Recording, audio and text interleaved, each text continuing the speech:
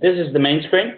Okay, you have three tabs with the list of occupied rentals that you have right now. This is our list right now. You see that there's some icons on the left that indicate stuff that is happening. For example, you see that the plane landing today is some people that will get here very soon. The plane leaving today, it's people that is leaving soon. When there is other icons, those are alerts. Those are things that you need to be aware of for this booking. I'll go into more detail about this later on. Then you also have a tab for arrivals, which is a list of the next arrivals that you have, and departures. It's pretty simple, actually. Okay. If we go into more detail on each rental, whenever you go in, depending on your role, you will see some tabs or you will see some other tabs. I'm an administrator, so you guys can see everything here on this booking. There's some general information that you can access. There's a map. There's buttons to call the client or send an email or even set departure and arrival times. There is a details tab with the cost breakdown of the apartment in which you can edit some fees. Some fees cannot be edited, but we're working on it. But most of the fees can be edited and changed because, as you know, in many cities, there is taxes that depend on the age of the clients, on the number of clients, on the dates. And this, as you may know, changes greatly on arrival because the client didn't tell you that they have 2 kids, so you expected the tax to be a different tax. So you may want to change this very easily. Taxes, on the other hand, cannot be changed. Fees can, taxes cannot. Taxes is something that we feel is should not be modifiable as you go. Then there's a payments tab. As you can see here, everything has been paid. This layout may resemble what you guys see on BookingSync because that's the idea. To feel very similar to what you guys are used to on BookingSync, and you have information for every payment. Every payment on every payment you can attach pictures, which is something that we feel is greatly important nowadays because you don't want to carry papers, because papers get lost, because receipts get lost, because invoices are wrong sometimes, and you don't know how to share things with other peers.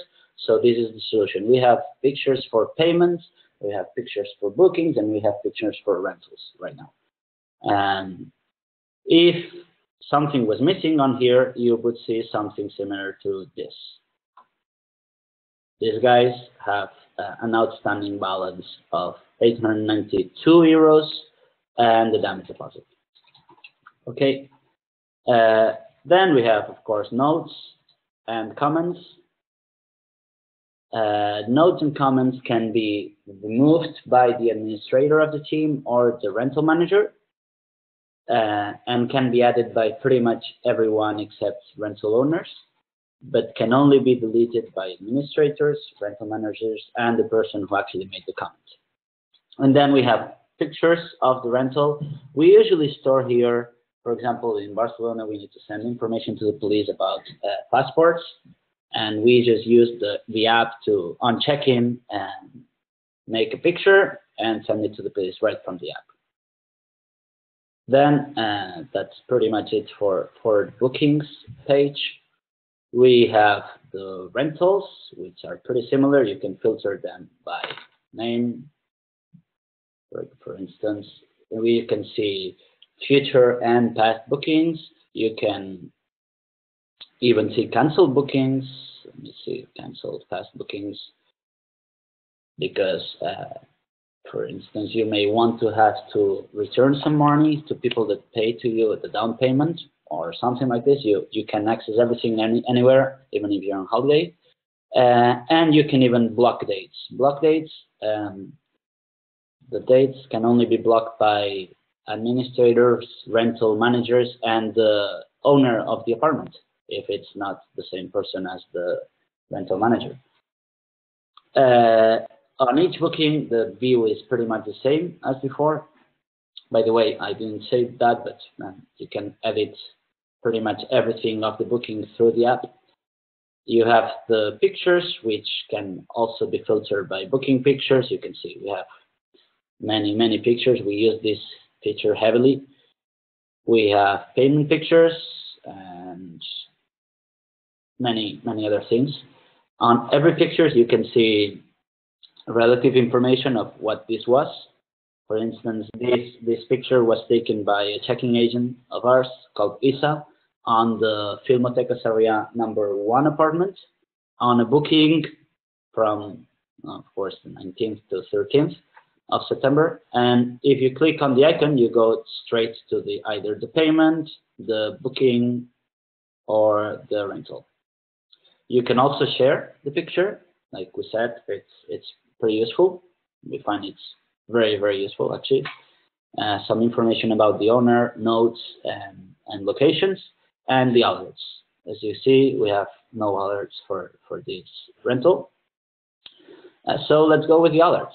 Alerts are accessible through each rental, through the bookings page, through this little bell on top.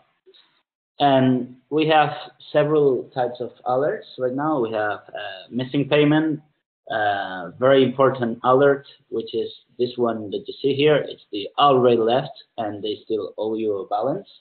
This, incredibly enough, happens to many companies.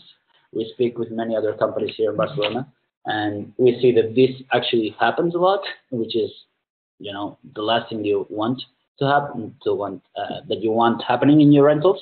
But this actually happens very often. So a notification will pop up if this is about to happen. You can, well, you have other alerts like missing payments. It's not as bad because, for instance, this rental here is a very long one. So they may want to pay month by month.